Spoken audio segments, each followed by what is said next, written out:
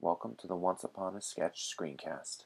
My name is Norman Grock, and today I'm going to be showing you how to get an inked line in Adobe Illustrator. One thing you got to remember is there's lots of ways to accomplish the same goals in Illustrator. I'm going to show you a few of the ways that I like to use to get an inked line. The first thing we're going to want is a picture. So I have this picture that I did with Wilson Williams Jr. Scanned it in, dropped the opacity down to 15% so that I can see the dark lines when I'm inking. Over here you'll notice that I have no white on the fill and a black stroke. Go up to the brush tool, give it a click, make sure I'm drawing on the right layer, and start drawing. Zoom in close. Ooh, that line's really thick and not really giving me the ink look that I want. You see it's very sharp, it almost looks like a calligraphy pen. So to change that, double tapping the Paintbrush tool icon pulls up the Paintbrush tool options. Essentially, this palette is Adobe's way of helping you smooth out your lines. My suggestion would be play with all these options. Everyone's preferences are different. For me personally, I've changed the edit selected points to 6. I believe the default is normally 12. All those settings are okay, so I'm just going to click OK. Next, I'm going to want to get some pressure sensitivity, so I'm going to make a custom brush. I go over to the brush palette tool, and you can see that it's selected on this one. I'm going to want a circle. So I'm going to click on this 3-point round, double click it, and notice that all of these are fixed. What I want is to use the pressure sensitivity with my Cintiq.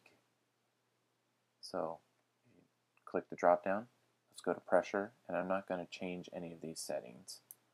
Next, we've already got the diameter set to 3, which is pretty close to what I want, and I'm going to change this to pressure as well.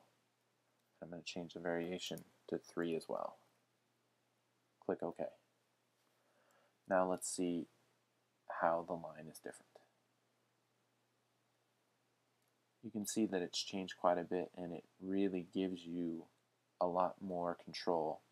You can really start to get the thicks and thins like the underlying drawing already have.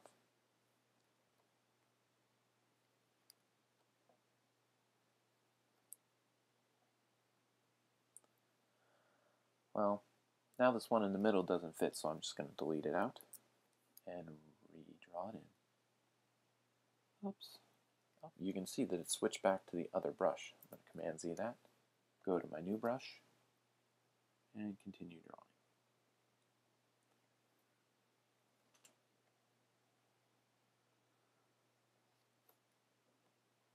Like I said at the beginning, there are several ways to do this. So I have another way for you. There's this tool here called the Blob brush tool. You can give that a click. And so the difference between this brush is it is not a line tool, it is a fill tool. So we're going to need to swap the black from the line to the fill color. Now I'm going to go in and draw with this brush. And you can see that you get the same sort of effect.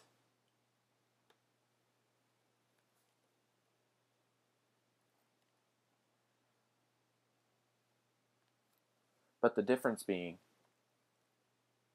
this is a path that can only be changed by editing each individual point. Later on, if I come back and want to have a thicker stroke on these ones, I can go and I can adjust the line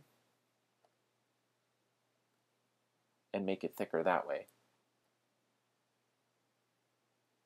Whereas if I want to do something with this, I'll have to go in and I'll have to add a stroke to it and increase the point size on that stroke to get a thicker line. And that's how you would adjust the width of this one. Normally I like to work with the line version just because it's easier to adjust. There you go. 2 different ways to get an ink line in Adobe Illustrator. Thanks for watching. My name is Norm Brock. You can find links to my work at onceuponasketch.com. Be sure to follow us on Facebook. Happy sketching.